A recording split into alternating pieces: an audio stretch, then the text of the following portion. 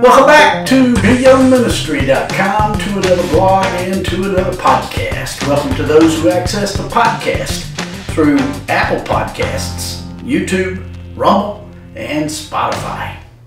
Today we continue in our study of the book of Genesis. We're in chapter 11, verses 1 through 5, which reads, "Now the whole earth had one language and one speech. And it came to pass, as they journeyed from the east, that they found a plain in the land of Shinar, and they dwelt there. Then they said to one another, Come, let us make bricks and bake them thoroughly. They had brick for stone, and they had asphalt for mortar. And they said, Come, let us build ourselves a city, a tower whose top is in the heavens. Let us make a name for ourselves, lest we be scattered abroad over the face of the whole earth. But the Lord came down to see the city and the tower which the sons of men had built." That's Genesis chapter 11, verses 1 through 5.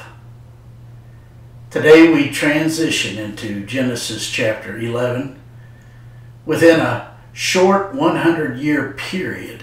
After the flood, the world had walked away from the knowledge of what happened and had not only rejected the God of the Bible, but also the lessons learned from their recent history. They had actually come together to work against God and to establish their own society and religion apart from Him. In verse 1 of today's passage we read, "Now the whole earth had one language and one speech."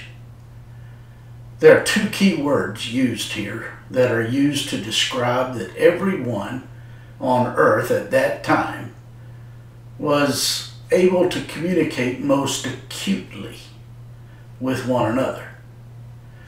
The first of these two words is the word language, which is the Hebrew word that literally means lip. They had the same lip. The second word is speech, which means words. The whole earth had one language and one speech that enabled them to be unified apart from God. They did not understand that communal living is not doable apart from God. In verse 2 of today's passage we read, "And it came to pass, as they journeyed from the east, that they found a plain in the land of Shinar, and they dwelt there." The people moved from the east. That is a way of saying that they went away from God's presence. Just as man was cast out east of Eden, just as Cain moved further east of Eden to the land of Nod, they all wandered away from God. The land of Shinar was the same area that Cain dwelt in before the flood, and it is the same area which has been in complete spiritual opposition to God since. It was in Shinar where false religion got its foothold through Cain. In verses 3 and 4 of today's passage we read, "Then they said to one another, Come, let us make bricks and bake them thoroughly. They had brick for stone, and they had asphalt for mortar. And they said, Come, let us build ourselves a city, and a tower whose top is in the heavens. Let us make a name for ourselves, lest we be scattered abroad over the face of the whole earth."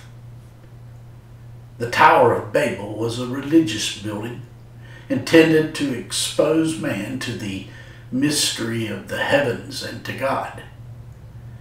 That, perhaps, is what is meant here by the statement that they intended to build a tower with its top in the heavens. They were impressed by its greatness architecturally.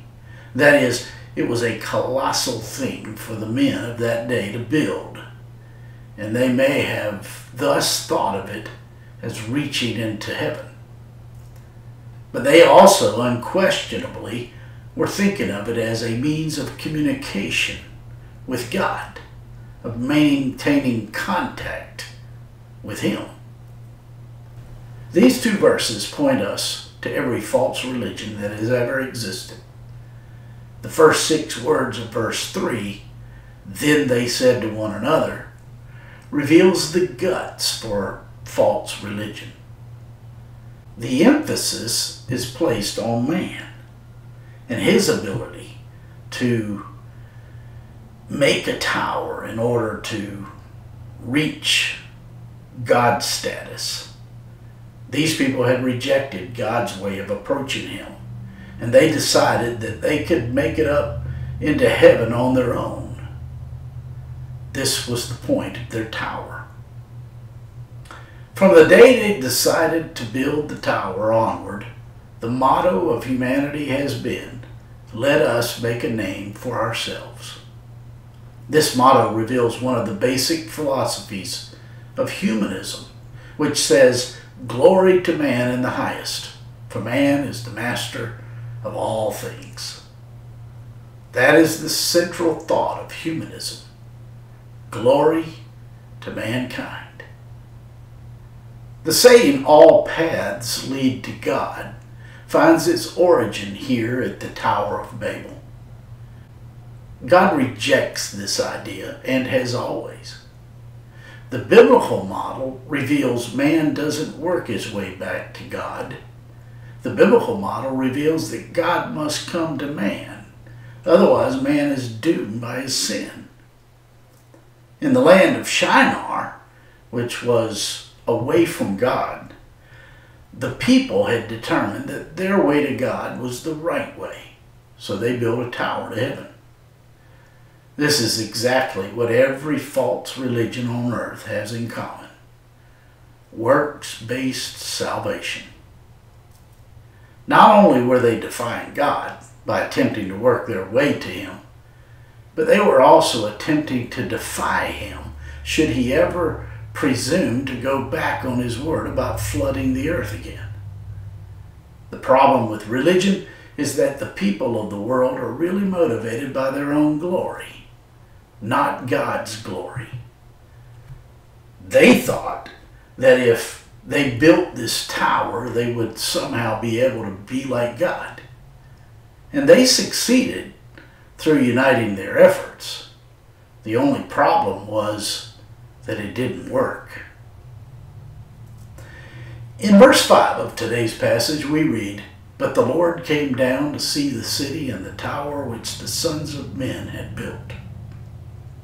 When the Lord came down before the flood, a different type of terminology was used.